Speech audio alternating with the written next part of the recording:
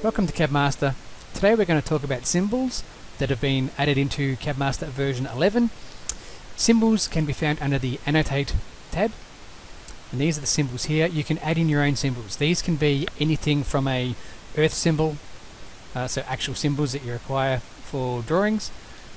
They're also scalable, which is a nice thing. They're infinitely scalable. They're a static image. It can be something like this, a north symbol.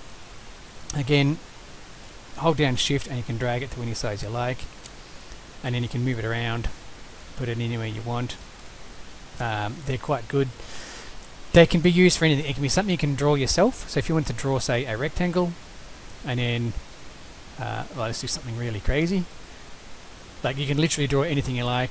Oh, let's put a... There we go. That's a bit strange. Highlight, right click on it, and convert use as graphic symbol. That will now add it into here, so I can now delete this. So the difference is this here is 4 different pieces. So if I delete that and delete that, delete those parts, I've now got this symbol I can use here, which I can click on and drag around. It's now one piece. It's just one piece, but it's now also completely scalable any size I like. So you can do anything you want with it. You can move it where you want. You can use it as a notation. The other thing you can do, you can actually import other things as symbols. So symbols can be really good if you're going to have a regular block of text or something you want to use. So what we can do, you can get the 3D import. Drop down that, double click on it, which brings up this window here. You can now go to 3D model. So here's a way to get the new, really fancy ones in. Browse. So I'm going to go to DXF files. I'm going to import a disabled symbol. Now it shows you, you can see how big it is. It shows me the size of it. I'm going to make that much bigger.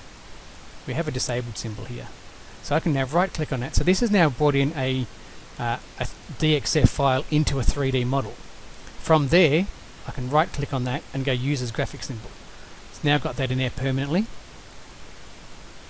Can delete that. If I ever need a disabled symbol, I now have one of that size, which can then be scaled to whatever size I like. And I can move that around, put that wherever I want as well. Now once you've done this, you can actually go and save the symbol. You click on that, go save. I can call that disabled symbol. Okay. So I've now got that stored in my library for whenever I want to use it. It's now there. If you click on the drop down, it shows you the current ones in your library, saved ones, and current ones you've actually been using recently. So if I want to use any of these, I can save them to my library as well.